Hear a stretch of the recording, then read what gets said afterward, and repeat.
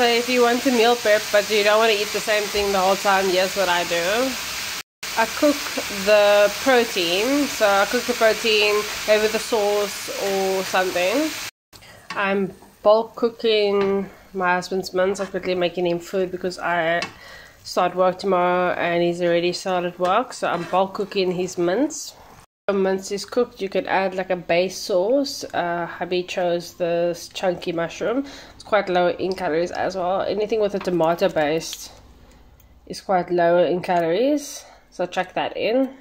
And then he also wants a little bit of his barbecue sauce. If you look at sauces, it's not actually that high in calories except for like mayo, but I'm gonna add some barbecue sauce.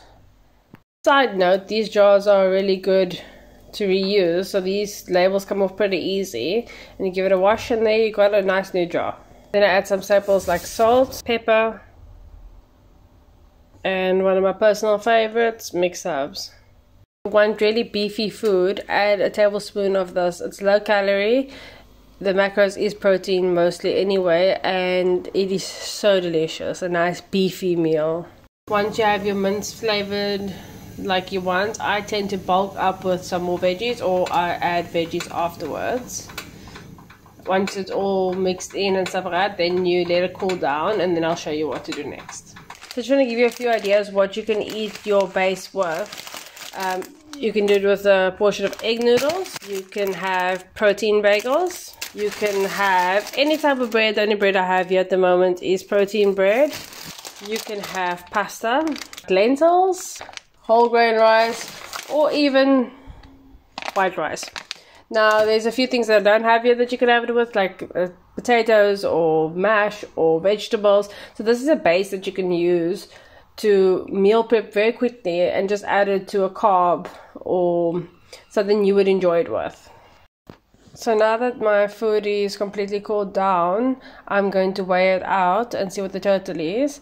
So this was 3 packets of mince, and hubby's using it for 4 different meals, and we count the calories pre-cooked. So everything before it's cooked, then we weigh out the total, and when we get the total, we divide it into the amount of meals we plan for. So the total amount is 1,398, dividing that into 4. I'm rounding down, so each meal will get 340 grams.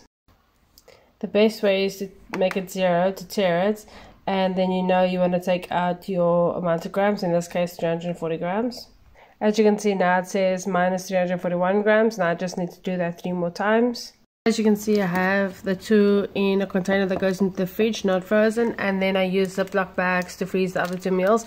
I normally write on the name that I have it saved on MyFitnessPal as well as the calories and the macros, but he doesn't have a lot of frozen food, so he doesn't need to do this. If you want to see a video of what I have already prepped in the fridge or the freezer so that you can get some ideas, let me know.